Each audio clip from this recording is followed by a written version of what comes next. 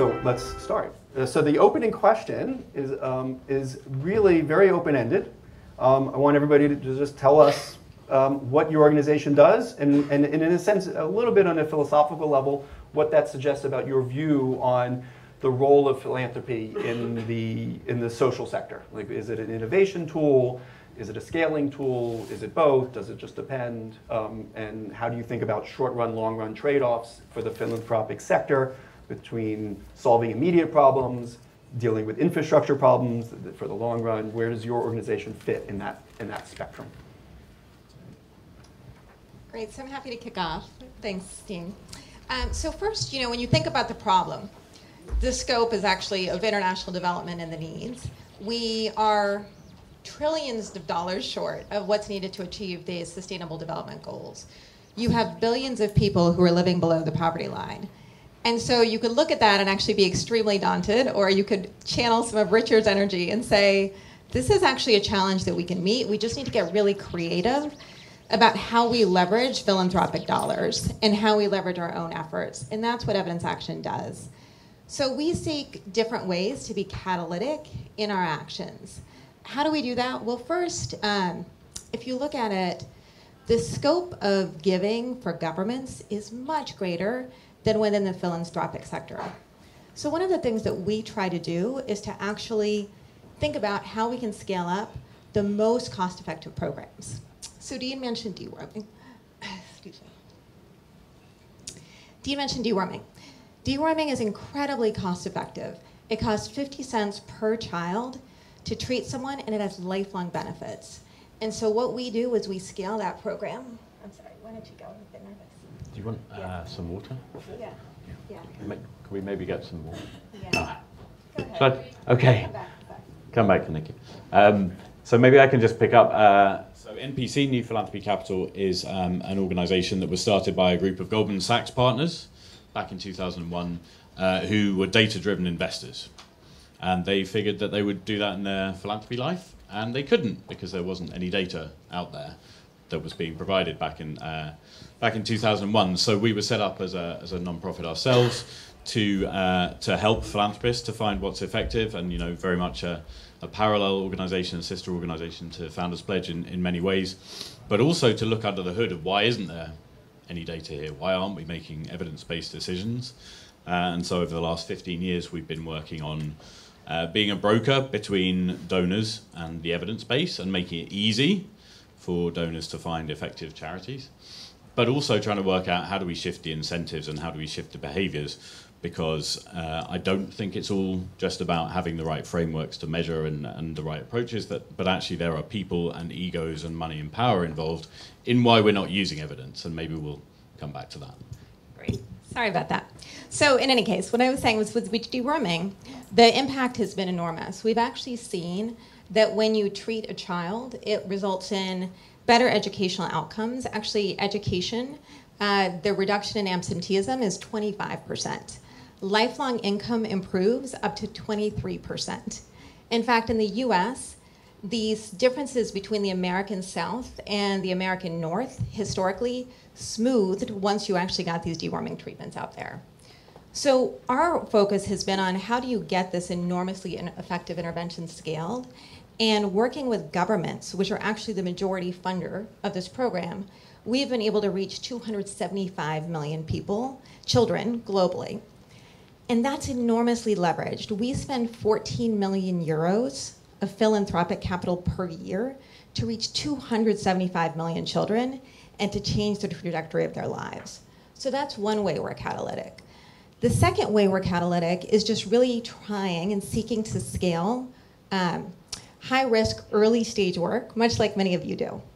So what we found is that when you do programs which are higher risk, when you can get philanthropic capital to do this, because this is very hard to get funded, I think many of you are probably better suited to this than traditional philanthropists, it ends up having an enormous difference. So to give you a sense, there's a program in Bangladesh where what we find is when you, after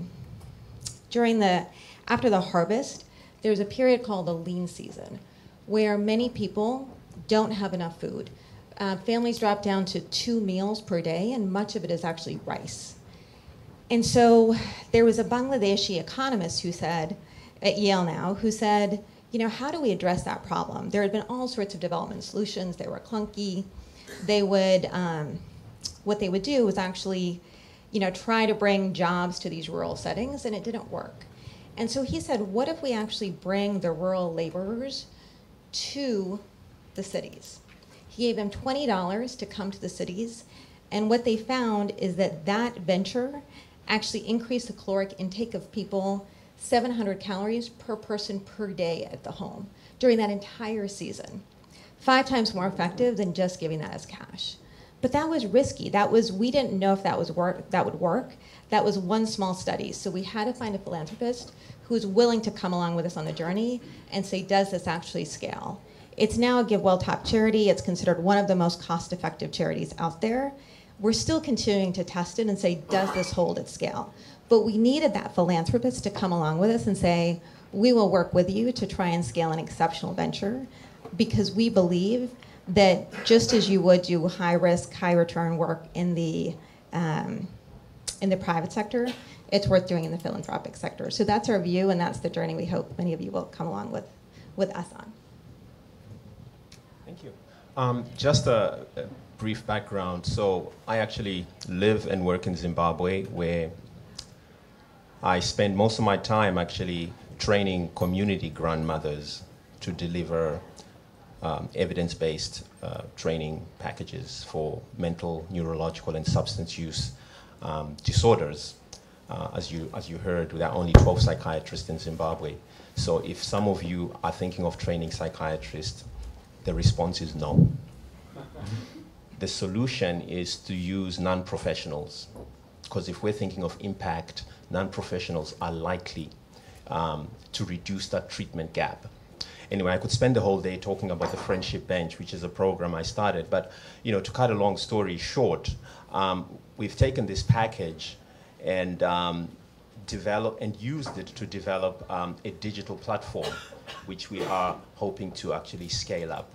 So my starting remarks really are, when you think of what's out there, you have to ask yourself 2 critical questions. Is the innovation evidence-based, and can it be scaled up? I'll end there for now. Okay, next question. Next question is, so we all like the idea of evidence. Seems obvious. I mean, I just gave a whole talk, so blah, blah, blah, evidence. Who doesn't? Right? I mean, it seems, in a sense, when you say it, it seems kind of almost obvious. But yet, it's not the case that it's always there. So where are the objections? Where is the challenge in doing what you do, or what's wrong with the sector, and why is this an uphill battle? Who is it out there that's going, no, I don't want evidence? Well, maybe I can kick off on that, Dean, as I've spent the last 15 years kind of wrestling with those questions, because, yeah, of course, you want evidence, right? So I think some of it comes back to the overhead problem that you mentioned, and the number of kind of friends and acquaintances I've lost over dinner parties by saying, look, it's not smart to minimize the amount you spend on running an organization. It's not smart, and yet that's what we do, systematically, that's what we do. So we're actually saying don't invest in research and evidence, and don't invest in the capacity to use data. So we did a program of working with non-profits in England and Scotland a number of years ago, and we were asking them to develop something that I think all of you will find incredibly obvious and simple, which is their own management information system that they would use to make decisions about, is this working today, what can we improve tomorrow, what can we tweak? And these organizations just weren't kind of well placed to do this, because they were so institutionalized by the only data that they would collect is for the people giving them the money. That's why they're collecting data. And none of those donors were saying, yeah, well, we need some information, but actually it's important that you have information that you're using. And maybe even when we do our due diligence, the bit that was referred to as the boring but important bit by Richard earlier, we'll check that you actually have a management information continuous improvement kind of capacity in your organization. But that's just not there in most organizations, because we're only collecting data so that we can report back. And I think that's systematic across the field. It's hard to raise the kind of money that you can invest in organizations to do that. So the smartest donors for us, they have an investment mindset. They back organizations entirely. If you're a venture capitalist and you're supporting an organization or an angel investor, you're there for the organization to succeed and to have every resource that it needs to succeed. But actually, I think systematically we keep charities weak. So then I think the challenge is, yes, we can come along and do evaluations, and it's fantastic, the work of innovations in poverty action and evidence action, absolutely essential, but there's too little of it to go around. And I think we need a bit of a mindset. We need investors who are coming into philanthropy to say, well, this isn't good enough. I expect all of the organizations that I'm talking to have these kind of capacities. And I think ultimately we have a problem with accountability. So if I buy a product, I give a signal back to that company that I value the product at that price for me. But without that feedback loop with the ultimate end user, customer, or beneficiary, we only have this accountability loop to donors. So I think some of the most exciting work in the world of philanthropy is around feedback, and is around taking concepts like Net Promoter Score and just saying, hey, we should do that all the time alongside the evidence. And then we've got something to work with. Yeah, I would build on that. I think that a lot of donors will say we want results, but what they fund are the inputs. And so really changing that mindset. I'll give you just an example from our work. We have a program called Dispensers for Safe Water. Dirty water is one of the leading killers of children. Diarrhea is the second largest killer of children globally. And there's a very simple solution. If you put a few drops of chlorine in the water, it makes it safe for families, for children to drink. The challenge has been, how do you get families to adopt it? You know, you have to go and, even if it's socially marketed, you have to go and like traditionally buy it from the store, like at home, remember to put a few drops in. So the innovation, which actually came through IPA, was that you put a chlorine dispenser alongside the watering source so that when you go to get the water, you turn the spigot, a couple of chlorine drops come out, you go get the water. That was actually it had 5 times as high adoption as selling it in the store. Not surprisingly, I think about my iPhone, and I know if I cannot tell you how many pictures of my 5-year-old in videos. Had I had to carry around a video, video camera like my dad, I would not have had nearly as many. So that convenience, that just, it's right there, makes such a huge difference. So that was a process innovation, which donors liked. It didn't actually get a lot of funding, frankly, but they liked it. The second innovation was really much more ongoing process innovation. I call it sort of the Walmart model. We kept innovating to make it cheaper and cheaper. We moved from metal parts to plastic, which is more durable. We moved from cars transporting the chlorine to motorcycles. Altogether, probably dropped the price with that and other things, maybe 50%. That actually has created a problem with some of our donors, because now the ratio of our program costs to our finance costs, the cost of managing an operation, are actually too high. And so I think my plea to the philanthropic sector is to actually be clear-eyed in the outcome you're seeking. If it is lives saved through clean water, then reward that rather than that input. So I think there are these very simple examples of perverse incentives. And I think Dean actually had that Apple example, but taking it back, I mean, I can't imagine an investor going to Apple and saying, you're spending too much on marketing. Your stores are a little fancier than they need to be. And so I think similarly, we have to allow the freedom for charities to really innovate. I think that evidence comes in different levels. So a policymaker looks for something different. A researcher is focusing on something else. Communities look for different things as well. But from my experience, I think that the key thing is, that evidence which really empowers the community, where there's evidence of capacity building, and where you can actually, at the end of the day, clearly indicate what change has occurred at community level. I believe these are the most sort of tangible results that we could be looking at. I also think from my experience that evidence, again, depends who brings that evidence? When you have a plane load of Harvard graduates coming in to, show a kind of evidence where the locals are excluded, again, whose evidence is it? And what value is that evidence? When you have publications where local folks are not even listed on the paper that's published, whose evidence is that? Who's actually benefiting? And I think as philanthropists, it becomes very important when we look at evidence to also make sure that that evidence is empowering local communities, that evidence is really used to build capacity. Yeah. So that's actually a perfect segue to the next question, which the jargon word is dependency.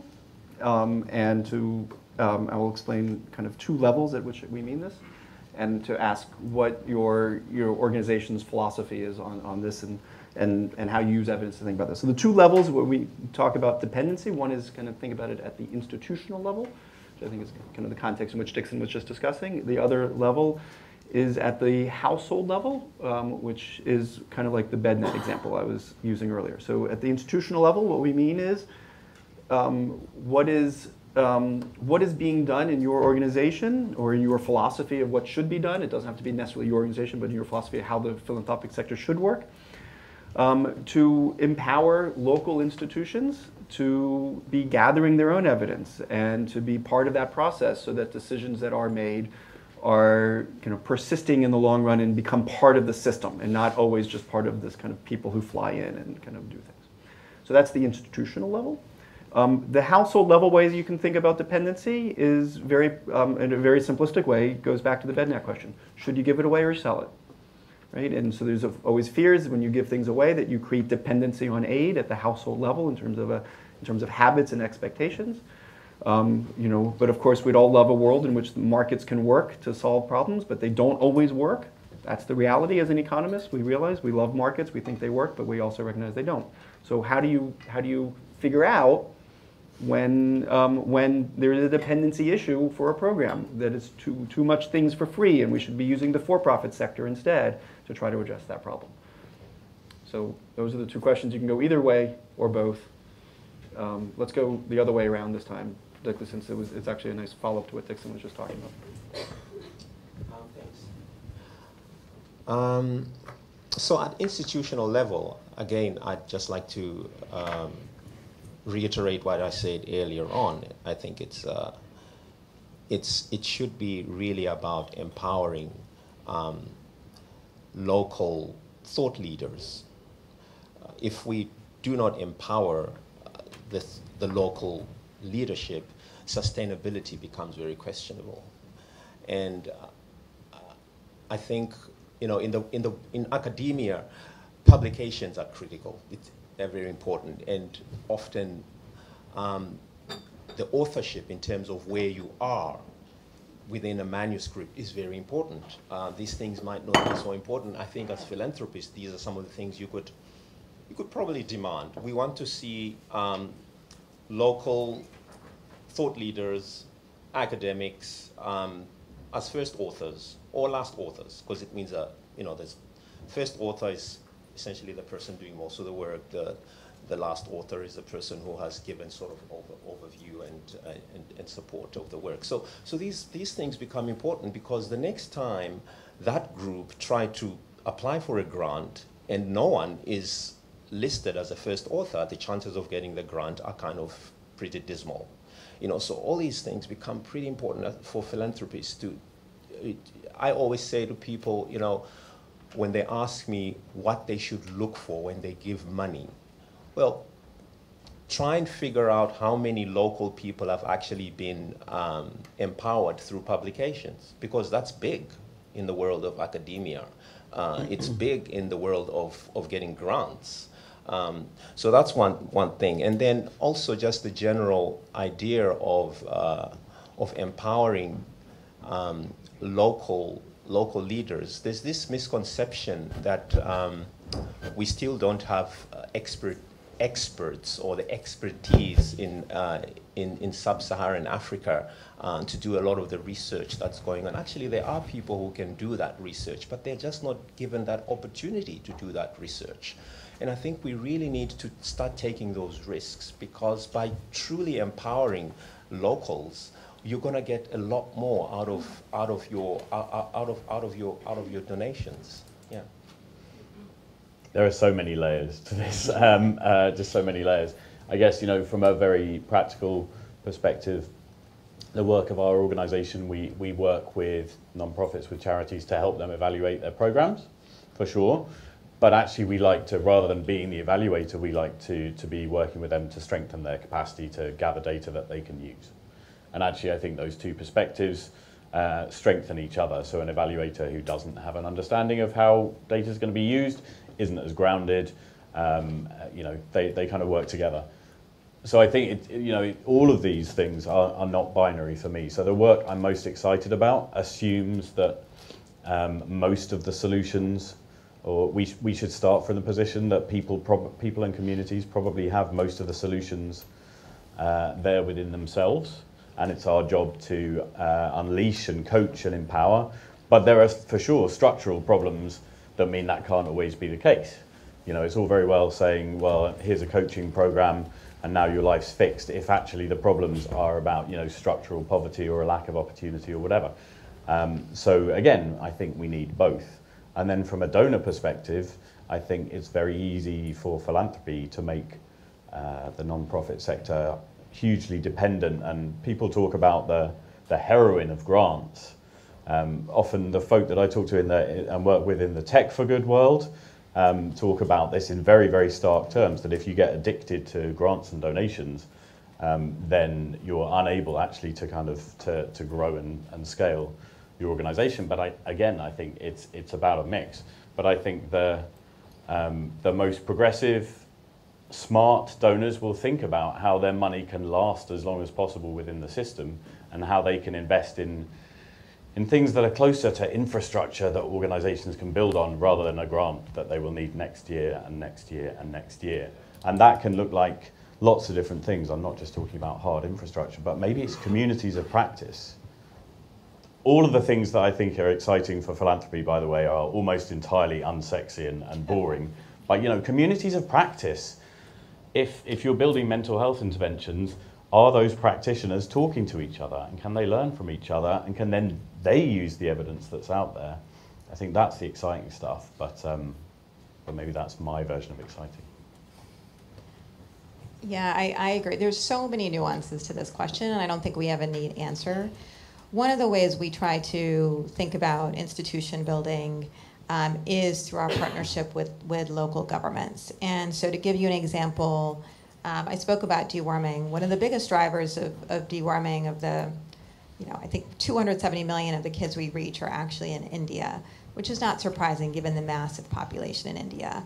But the National Deworming Day that we do there is actually entirely through the Indian government. You won't see Evidence Action's name on anything, because we want the government to be owning this, and they do. And as a result of the fact that they see it as their own day, it's the Indian government that's implementing it. They're actually funding the majority of it. It's how we're able to be catalytic. We ask ourselves all the time at what point we would draw from any of the 11 states that we're in. And I don't have a neat answer for you. I think a lot of people want there to be a neat answer. But my view is, if we have 4 people in a state in India, which is reaching 10 million children, is that the right number? If we take it down to 2, so we're really, a lot of donors ask us, when are you going to exit? And for us, it's always a balance of thinking about when, how are we building the institutions? Are we pushing ourselves to build the institutions? But are we still achieving the outcomes that we want? There's no neat answer. I think what you look for is an organization that's pushing itself to ask those questions and being really thoughtful about how they are working with institutions on the ground and people on the ground. Okay, thanks. The last question is a softball, but in a sense, but what is your short, pithy, one paragrapher that you want to leave everybody with? So, when they reflect back on what you said in 5 years, what do you want to be remembered? What do you want them to remember you for saying? let's start with Kanika. Or you can go in any order you want. If you don't want to go first, that's fine. No, that's fine. I actually had it prepared for this question. So I would say be transformational. I mean, take the same approaches that you're using in your day-to-day business. Be entrepreneurial, be risk-taking, look for those high-leverage opportunities, and also bring your own skill sets. I mean, we would love to partner with groups and experts who are thinking about how do you do better human-centered design? How do we make more human-centric programs? How do we reach that last mile? So many of you bring the tools and expertise that are incredibly valuable. So I think be strategic in your giving, take the same principles of investing in really high caliber people, and then take risks. Don't sort of seek to micromanage, but instead, just do exactly what you're doing in your day-to-day lives.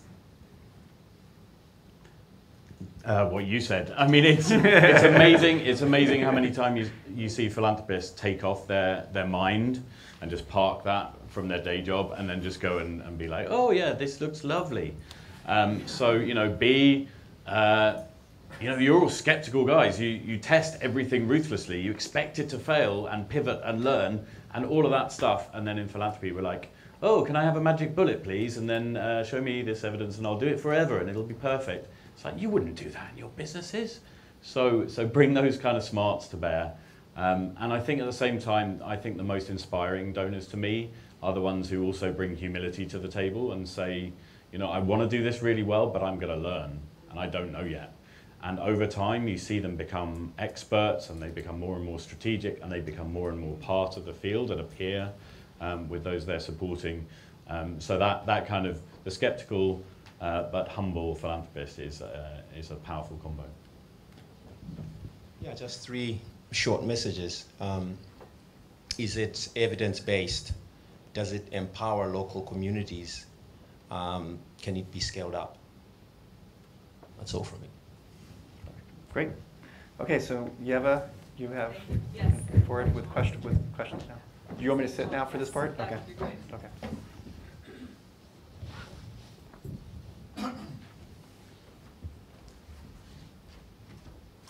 So, Dean, I would actually like to start with a question for you.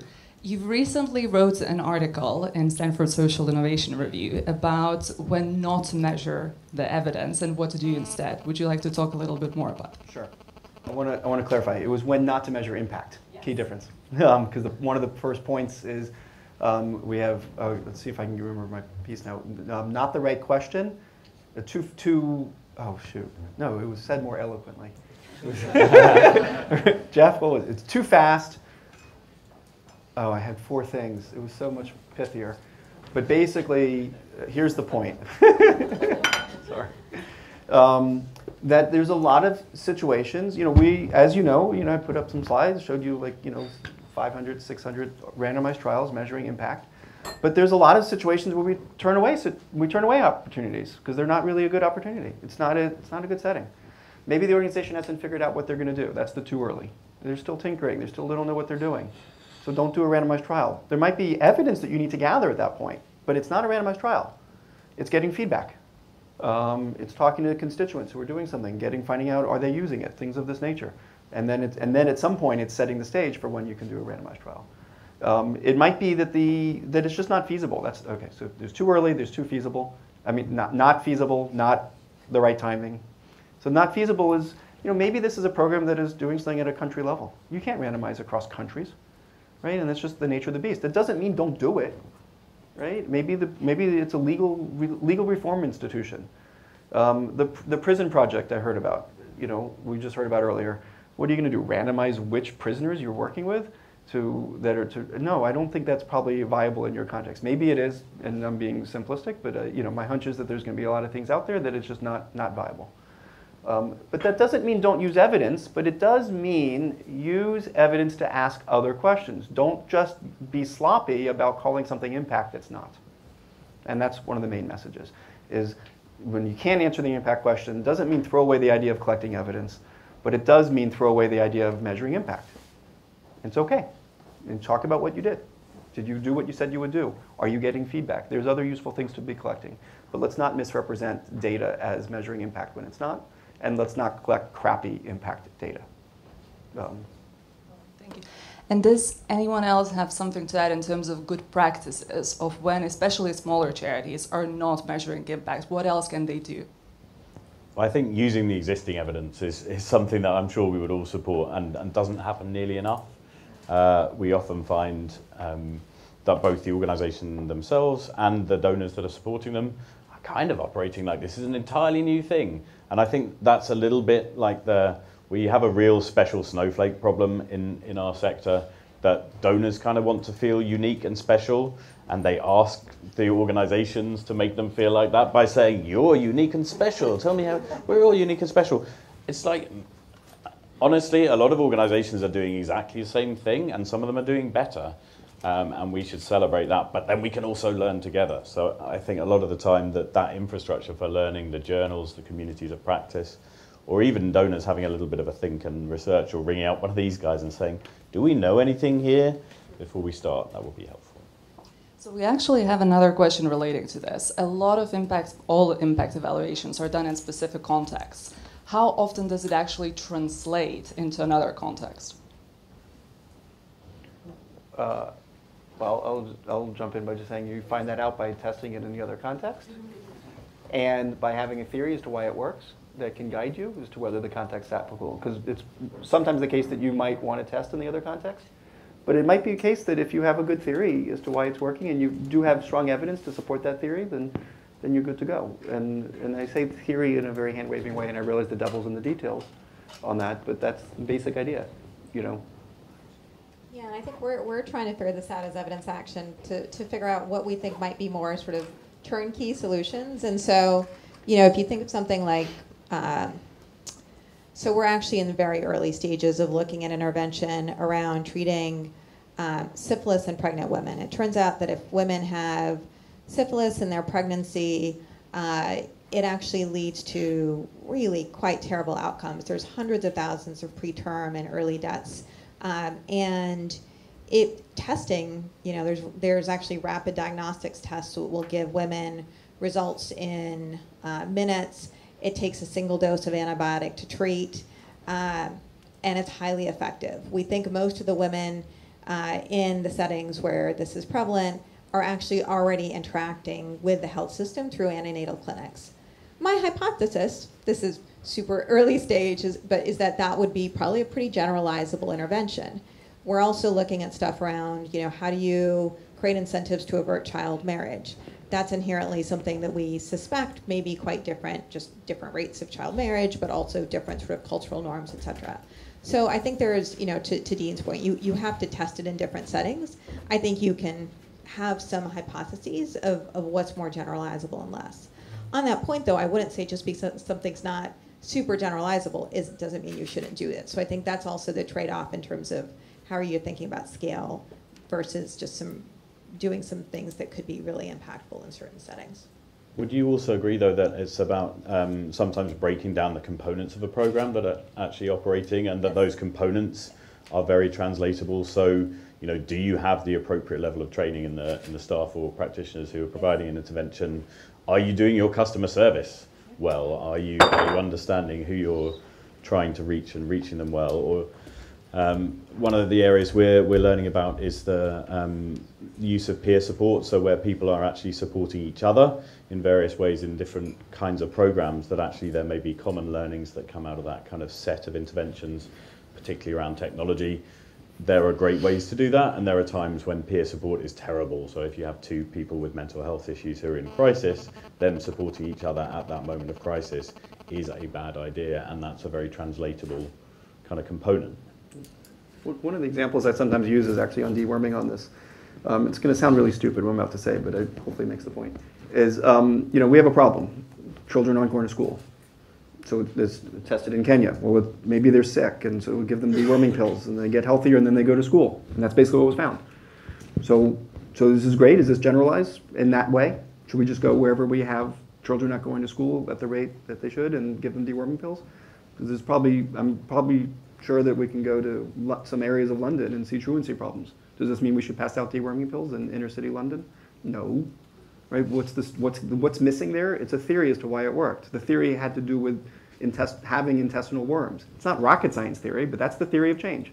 So you have to stay with that theory of change is and ask whether these components are there to make this theory work in that new context. And in that case, that would immediately tell you, don't use this as a solution to truancy problems in London. Maybe we should turn to Dixon instead, and maybe there's some cognitive behavioral therapy and substance abuse, and maybe that's the theory of change that would actually work to deal with the London issue with truancy. And so it's a question of understanding what's your theory and how's that working. And if we identify that properly, then that's what exactly guides you to say what evidence can be carried elsewhere. Can I just add on to that? Just a word of caution. There's a difference between testing and implementation, because often when we test an innovation, we don't use the real world setting. We use, as I indicated earlier on, often we're using university graduates, PhD, doctorate students. But when you take it into the real world, most of those experts or expertise are not there. So again, when we think of implementation, the ball game is quite different. There might be a whole lot of different factors that need to be taken into consideration. We have a couple of questions about relationship between charity and government. Richard talked today about one of the big goals for philanthropy being testing solutions and finding solutions that governments can implement at scale. And one part of the question is, why doesn't it happen more? And another part of the question is, does it make governments less accountable? So why we don't see more testing? This is a question. So we're building an incubator. We have an incubator within Evidence Action, and we actually find it remarkably difficult to find funding for this, not only from governments, but even from fairly business-minded foundations. And the reason we've been given is that it's really hard, we'll have leaders of these foundations say, it's really hard for us to go to our board and say, you invested $1 million in these 3 interventions, and we have nothing to show for it in terms of impact, right? And for governments, that's incredibly difficult. So we're actually finding, and we're still figuring that as we go, but that there is going to most likely be a niche of high-risk sort of angel investor equivalents in the space that we're hoping to cultivate. But I think the reason why is just that the philanthropic sector has not been oriented in that way. That's, I think, the first reason. The second is that this couples with sort of this results revolution idea. Now that we can actually measure the results, I think it's a lot easier to say, okay, we can actually be seeking these sort of blockbuster programs as based on the results, the evidence of impact, the scale. And in the absence of that, it is very hard to say, let's pick this program over that program. So I'm not sure I would agree with the premise. I mean, I can tell you that both Jameel Poverty Action Lab and Innovation Poverty Action have lots of government collaborations, and they're very fruitful. They do cost more money. They're more involved. They take a large lead time, and they're at risk always of politics and the cycles and 2 years of lobbying and advocating, and then all of a sudden, the minister is no longer the minister, and now you're dealing with a new minister, and you have to start over. And so they're riskier and they're costlier, but when they bear fruit, they're great. And there are lots of examples of the all the hundreds of randomized trials we put up that are government collaborations. The country of Mexico actually was one of the first groups to do this, and they did it specifically to get over the politics. So they started a randomized trial of conditional cash transfers. This is before IPA and JPAL were started. And they set one up, and they did it specifically to overcome the politics. They said, we want a randomized trial so that if we lose power, we still have evidence that our idea here of conditional cash transfers are working. The evidence did come out in their favor. And we want it so that there's such a nice study, not done by a Mexican specifically, because they didn't want any accusation of internal bias, for whatever it's worth. So they actually turned to people who swore they have never been to Mexico before. For better or worse, I realize there's a trade-off there, but I'm just telling you what happened, And they did these studies, and the program was successful, did persist, but just got a new name for the new government, and they rebranded it, right? And I found in the early days of IPA and JPAL, that all I had to do in other parts of Latin America when I talked to government is say, we want to do what the Mexicans did. And they go, oh, that's great, we want to do that too. And that was actually really successful for getting other governments in Latin America to sign on to do randomized trials. We know that IPA has been one of the leading organizations in working with the governments. Is it realistic for smaller charities? Dixon, perhaps you could take that. Is it realistic for smaller charities to be ambitious in terms of working with the governments? I think so, yeah. A lot depends on whether you are focusing on the government's priorities, you know. But I think, you know, most governments would like to test things out to see if they work. But as Dean mentioned, trials, or randomized trials, are costly things. And oftentimes, the policymakers may not see the actual value of running a trial. But once you get them to actually see what is involved, often they do buy in. I'm glad you mentioned, you know, the theory of change and all that, which we are increasingly beginning to use in this research space, you know, where we bring on board stakeholders, particularly governments, to actually get that buy-in right from the beginning before you even start conceptualizing the trial. So, you know, these kind of strategies often do get governments on board, and they see the value of running a randomized trial before they actually start a program to decide, you know, which way they should go. Thank you. We have a spicy question about the Oxfam scandal. How, from your experience, do scandals affect charity sector and your work, if at all? Well, maybe I Triz, can kick off. I guess, Yeah. So from the beginning of, from the origins of NPC, we kind of had this issue where people really seem to trust charities on an ongoing basis to quite a high extent. Most surveys around the world have shown that. And on the other side, we believe very strongly, and you know, we now have lots of evidence to show that this is the case, that there are amazingly effective charities, and there are mediocre organizations, and there are organizations that are doing harm.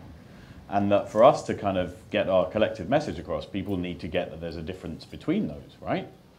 But actually, often the kind of effectiveness and a lack of effectiveness isn't out there in the public consciousness. So we had kind of expected to see, you would always expect to see scandals occur about many different issues, but then those to make donors more questioning and to drive, you know, the collective kind of the field that we all operate in, those who are seeking out data. I wouldn't say that that seems to be the case.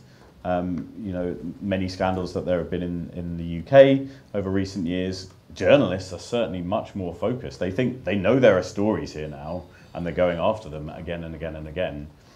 But whether that's actually translating into donor behavior and being more thoughtful and more investment in evidence is yet to be seen. And even the case of, so we work with the Ministry of Justice here in the UK to set up something called the Justice Data Lab, which actually connects real government data with any charity program that works around prisoners and offending. And any program can get a good quasi-experimental study to find out the results of their program and what would have happened in all likelihood anyway. And I mention it because from 150 studies that have been carried out, 20% of them appear to be doing harm. Like not even not creating an impact, but doing harm. That's a systemic scandal. Or there's a program that you can go and look into that was published on the Justice Data Lab site recently, a government program working with 20,000 people, no impact. To a high degree of accuracy, 20,000 people, control group of 700,000. And yet that's not a scandal. There obviously are scandals out there, so it's a curious phenomenon. Does anyone else have any experiences with this? Or ideas? Yeah, I mean, I You're- heard about it. I mean, luckily we, you know, our senior management are all women, so that helps. Always helps. We need more women on our board, but our senior management's all women. Our last question for the panel. Entrepreneurs traditionally aim for growth, where bigger is better. Is it the same, and does it apply to charity? Kanika, would you like to start? Yeah, I think it's a great question. I ask myself this all the time because I think what we want to be careful as an organization about not doing is growing for growth's sake. So it's really important to us to maintain the caliber of our programs. That said, we've grown really rapidly, and I think that counters against a desire for scale. I mean, when you think about it, and you know, why is scale important? It means you're reaching more children. I have a 5-year-old, and actually I was doing a lot of pneumonia scale up when he was around 2 years old, which is the most vulnerable age for pneumonia. And I used to think, my family's from India, I said, you know, if I were still in India, I can't imagine going, you know, if we had scaled a program in pneumonia in Rajasthan and I was living in Madhya Pradesh, and, you know, I had a child who was sick with pneumonia, and I was like, went to a clinic, they're like, well, Rajasthan, you could get treated, but your child who can't breathe, we can't treat, right? This fundamentally, scale means you're reaching the children who need it or the families that need it. And so we are deeply passionate about scale, and oftentimes to scale that involves growth. But it could be the scale doesn't have to be the organization, right? It could be Yes, it could right. be the thing that works. So, That's exactly right. you know, anyone who's had experience of a youth club around the UK, and they may be called slightly different things around the world, but local people in the community setting up and running as volunteers often a centre, developing relationships with young people, sometimes facing disadvantage, are part of the community. If you said scale that, that's crazy. You know, they're in Walsall, it wouldn't work. If you said go and do this in Hull, they're not there. But actually the features of what works really well and how to ensure there's quality, that's the thing that should be scaled, and that's where we need the kind of community to practice. Thank you so much. It's been incredibly interesting. I'm sure that we all have much food for thought. We will now break for a short coffee break, and we will all be back at 11:20. Yes, thank you, Brie. Thank you very much.